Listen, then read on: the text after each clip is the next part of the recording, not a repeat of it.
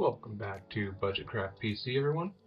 Today we're going to be unboxing all of my motherboard components, with the exception of my NVMe SSD.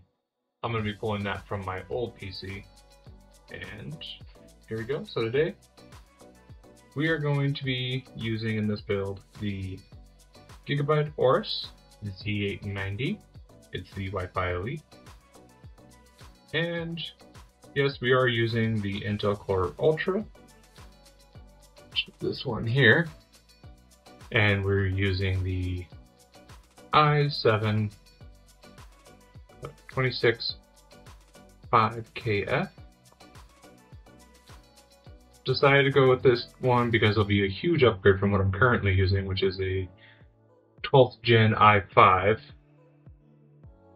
And I think this will be a good balance between gaming and video editing and making videos for you guys. So that's why I went with this one. And then for our memory, we are going with the T-Force Vulcan DDR5. It is 32 gigs, so two 16 gig sticks at 6400 megahertz transfer rate. I currently use the DDR4 version of this in my current build, and I have zero complaints with it. It's been really good. So, take a look at that in a minute. And then also for this one, we are going to be installing a contact frame. I just thought it'd be kind of unique, different thing to do than just using the frame that's already on this motherboard itself. So I decided to pick up one of these. It's like $6.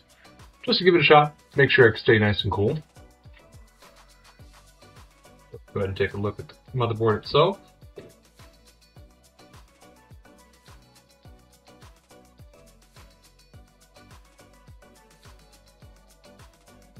Before we talk about the motherboard itself, let's take a look at what comes in the box. We've got our Wi-Fi antenna that is magnetic. So that's kind of nice.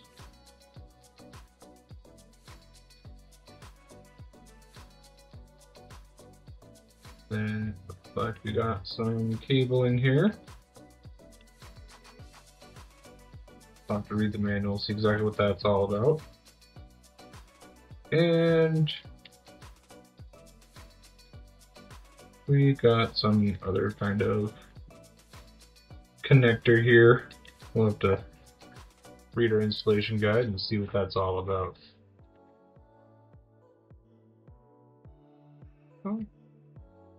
Motherboard installation guide. This will tell you how to basically put everything together.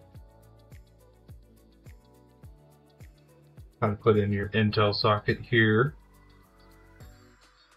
This looks like a very generic guide because again, I gave you this with the showing you AMD stuff, but might have to pull the manual off online. Just some more literature to ignore. Let me put this back in here.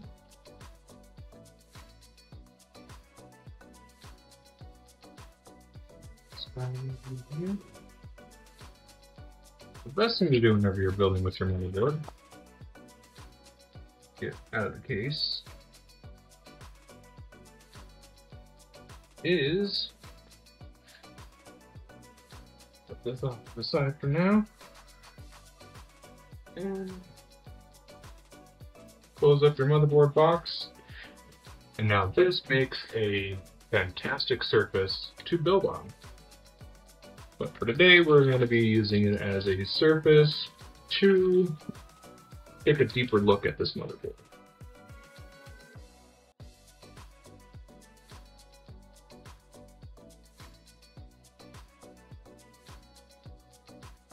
Pull it all out here.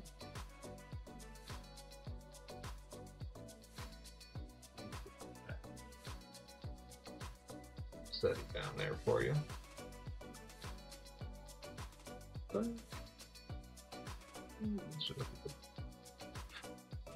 Alright, so your CPU goes right here.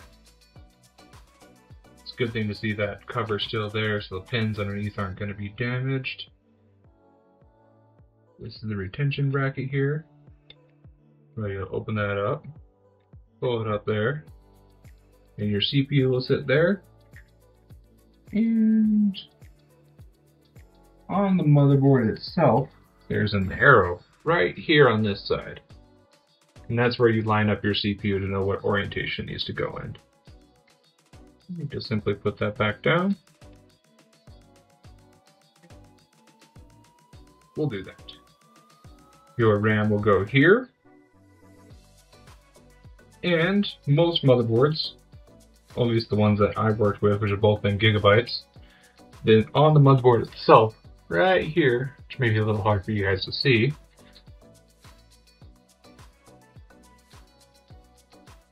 it will actually tell you what slots to fill for your RAM. So this one says it should be this slot and this slot. We'll open those up for future Josh. This is where our 24-pin connector will come in. We got a fan pump here, CPU optional, CPU fan, a 3-pin RGB. Looks like we got troubleshooting LEDs here. We can reset here and power on from the motherboard itself. Over here we've got our front panel header and some speakers. It's kind of cool. We have to figure out how to work that all. We got our SATA connectors here. Looks like we have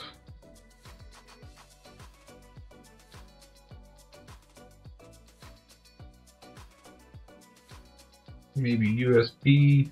This is a HDMI right there. So maybe we can put in a screen inside the case at one point. We got 2 USB headers here. System temperature sensor, it looks like. And then all of our RGB headers. And then our audio. And yeah, so this button here, once we get our graphics card put in, we can push the button there to remove it. And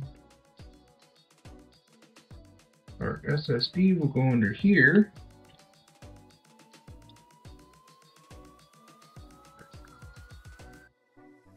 Our SSD will go right here. We'll have to take that off. It's got thermal pads here and thermal pads here to keep that nice and cool. And everything on this case is, or on this motherboard is toolless, it looks like, which is kind of cool. So we'll go ahead and set that back down in there.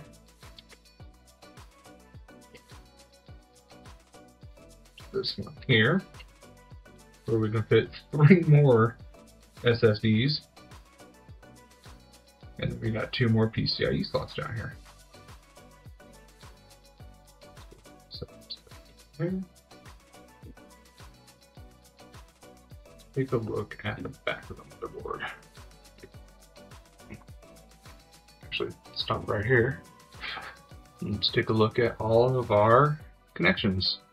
So we have our USB here. We have a BIOS 3.2 USB, another 3.2 USB header here, DisplayPort, Thunderbolt connection, another USB 3.2, 2 more there, 2.5 gig network. We have our Wi-Fi connection, mic out, line out, and optical audio out. On the back side here, we have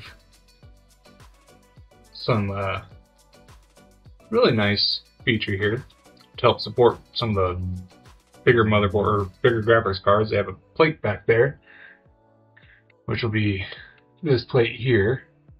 Helps support the weight of the graphics card.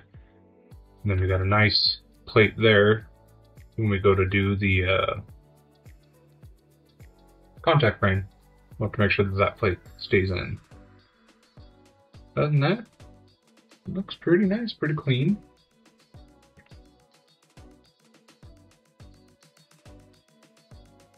Definitely has some pretty good VRM heat sinks here, so should be very nice with all the fans that we're going to throw on this guy.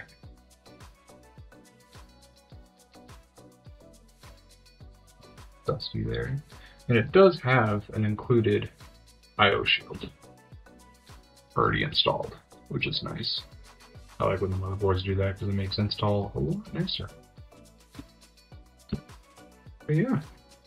It's a real nice dark board. It'll fit nicely with the black fans and everything like that. I won't be assembling this right now. This is just to kind of give you guys a nice little overview.